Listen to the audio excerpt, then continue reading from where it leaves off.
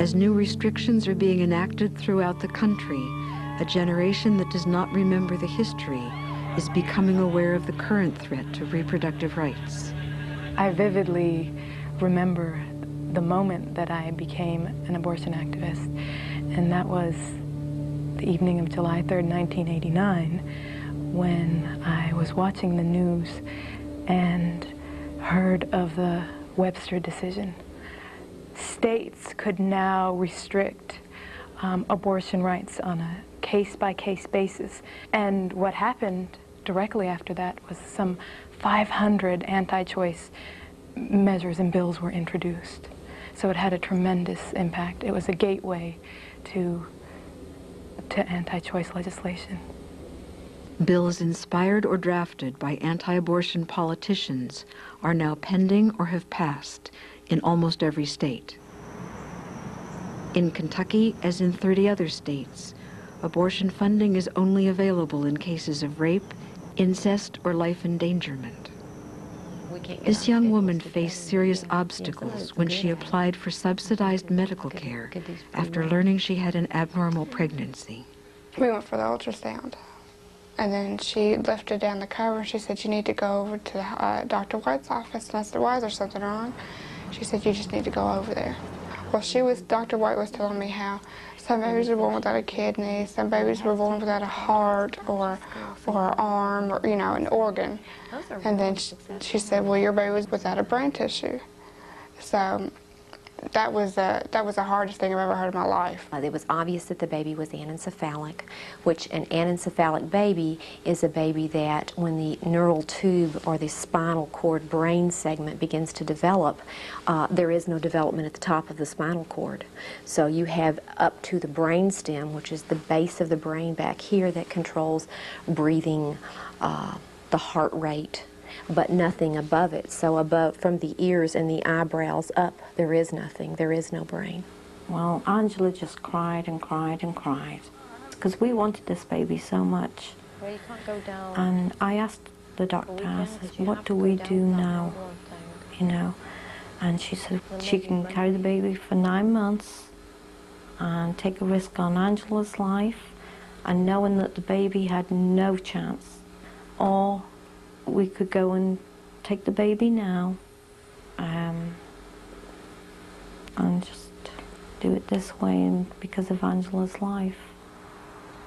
If I continued the pregnancy, the child would not, you know, survive, not even a minute. So she said that that the dangers were that the placenta, there would be a chance where I could hemorrhage to death if I just went ahead and did that. And so I say no. I didn't see what, you know, why would I want to go through a whole 9 months giving birth to a baby that wasn't going to be alive.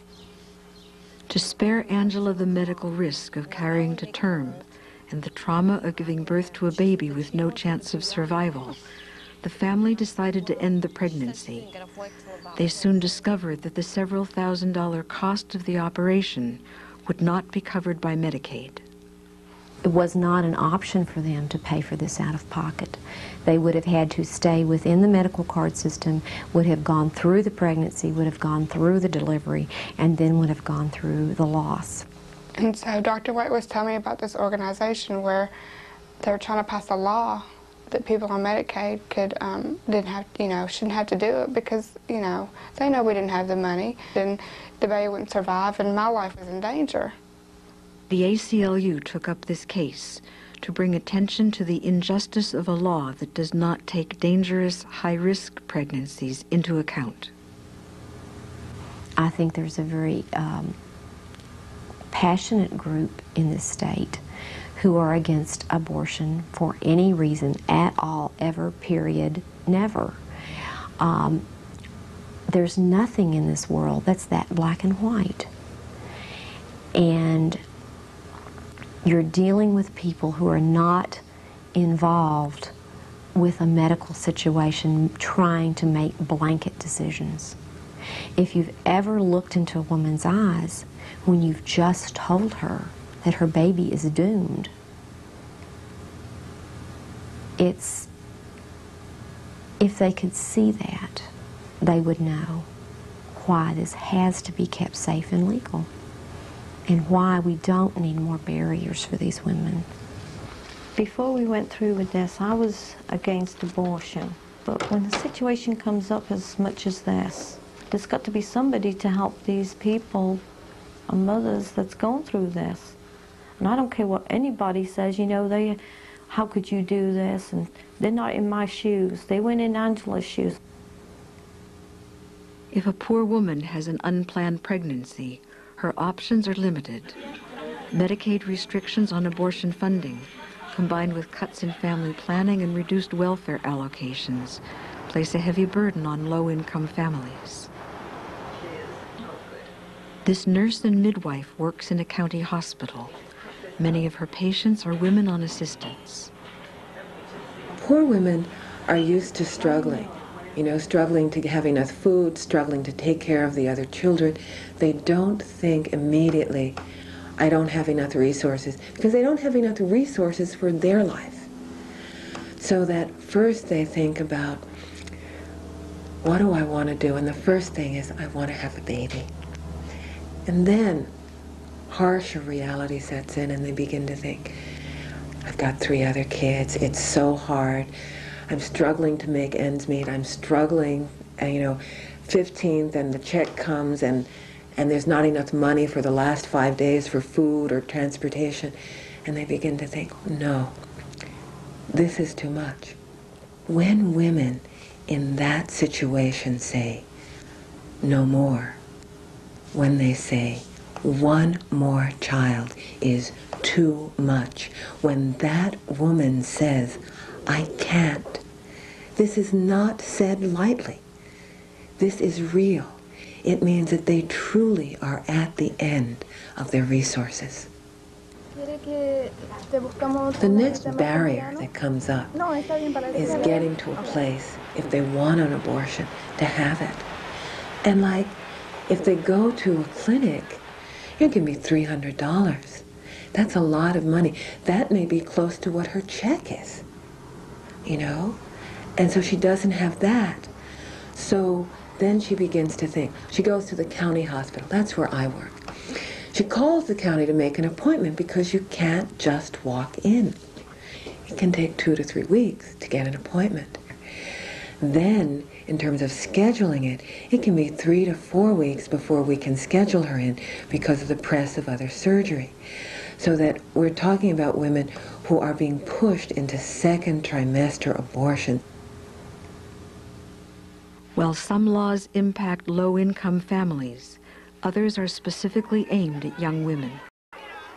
In a series of decisions starting in 1976, the Supreme Court ruled that states could require a minor to inform her parents before getting an abortion.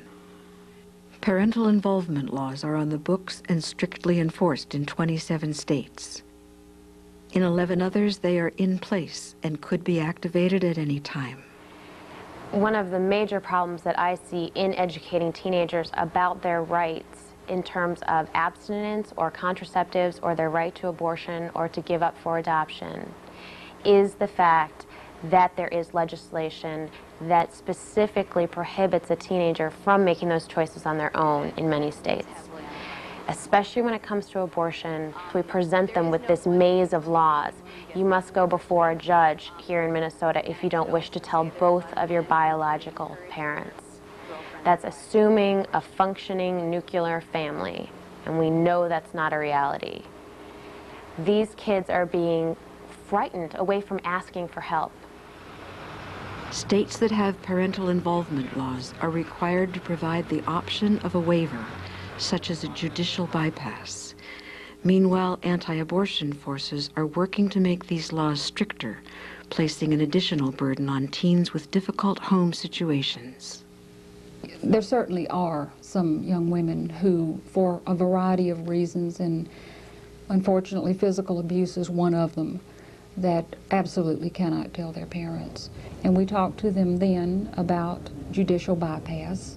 There are some counties in this state that have judges that are just absolutely opposed to abortion, no matter what the circumstances.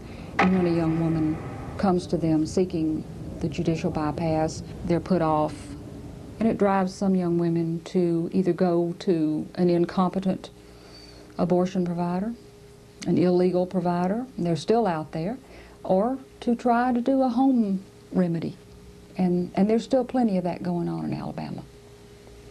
The one that really comes to my mind first when I think back about this was a 15-year-old girl, and someone told her that if she would douche with bleach, that she would abort on her own. So that's what she'd been doing for about a week when she came to us. The vaginal tissue had caustic burns that were just phenomenal. Her vagina was just blistered to the point that it had swollen shut all the way. She couldn't be examined. The desperation level is already here. It's the young women, it's the poor women. It's the women who feel like they can't tell anybody, who feel so socially ostracized because of the dilemma that they find themselves in the first place. As the states pass more and more restrictive laws that make it harder and harder, that shrink access more and more, we see those numbers growing.